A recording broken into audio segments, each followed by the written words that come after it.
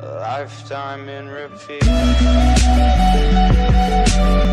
16-year-old shot to death in Rocky Mount.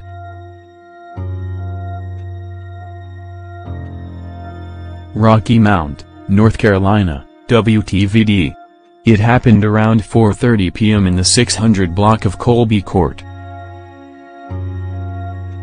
Police said Javius Deshaun Murphy was taken to UNC Nash Healthcare where he died of his injuries. Detectives said they have information that indicates it was not a random accident.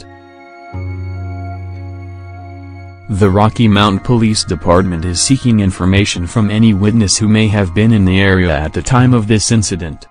Anyone with information about this incident, please contact Lieutenant King at 25297211455, Twin County Crime Stoppers at 25297711111 or text ATIP, text RIMPAL, and your message to Crimes, 274,637, your text completely anonymous.